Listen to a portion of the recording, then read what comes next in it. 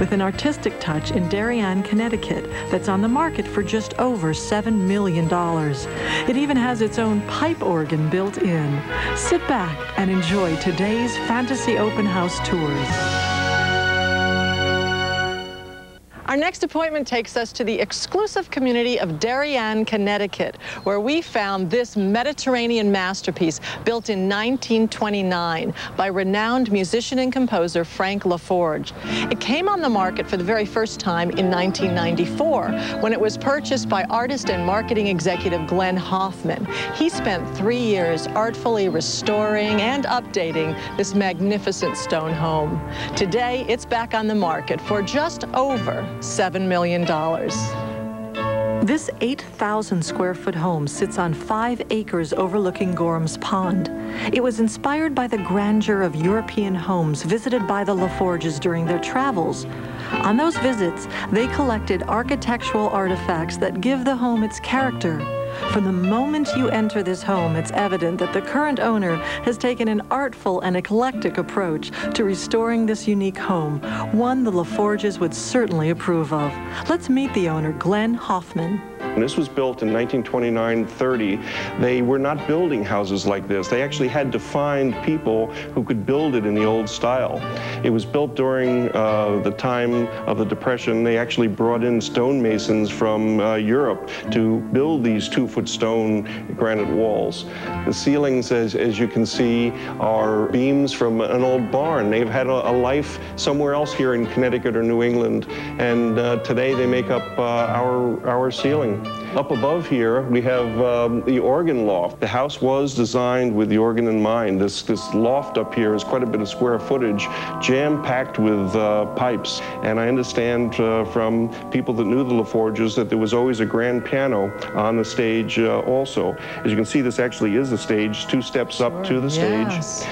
And they would give performances here with famous opera singers from New York who would come up for their vocal lessons and then spend the weekend, and then they would put a performance on here in this room. The Hoffmans had the organ completely restored in time to play at their daughter's wedding.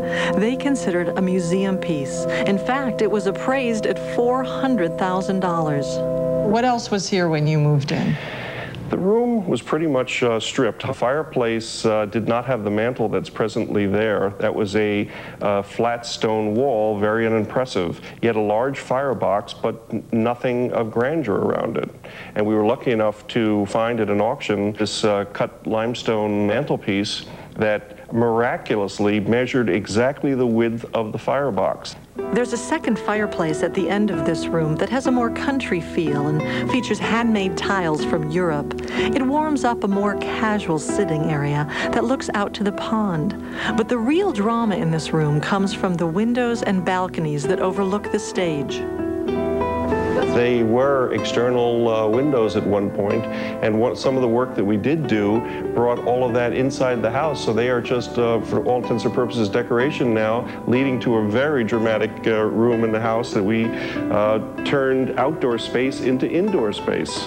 So this was originally all outside, and you enclosed this? Yes, it was. For 65 years, this was an outside courtyard. It snowed in here, it rained in here, and as we were looking at the house, my wife nonchalantly said, "Can you imagine if we put a glass roof on the top?" What a thought. At that moment, the house was sold. Yeah. We had to have it. Now, were these the original floors that lay in the courtyard before you covered it?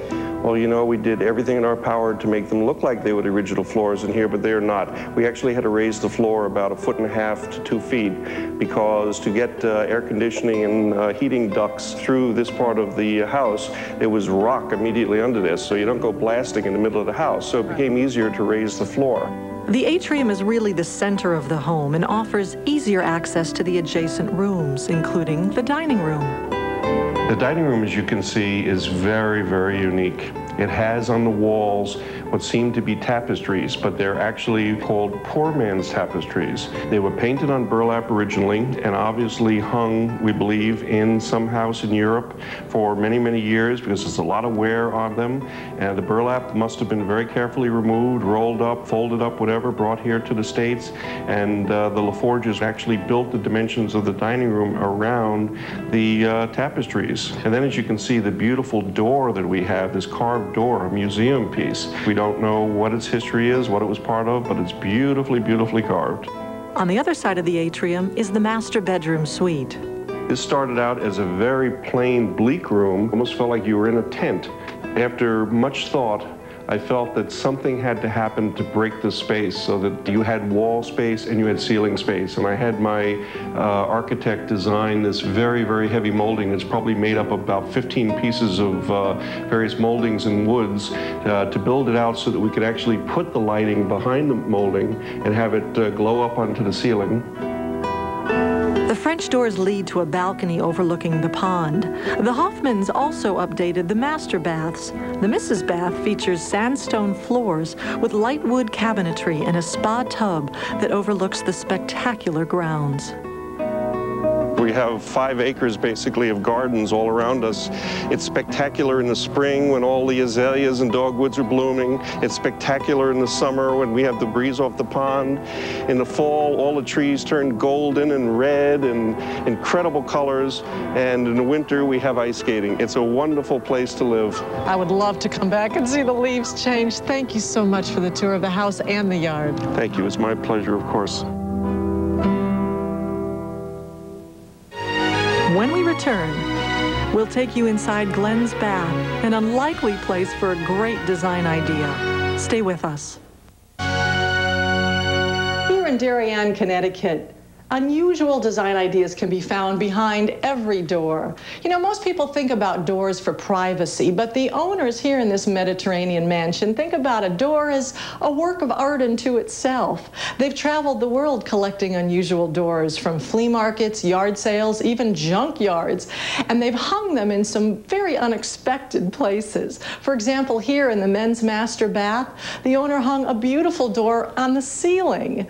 A visit to California's Hearst Castle served as inspiration. Unlock your imagination and let unusual doors inspire you.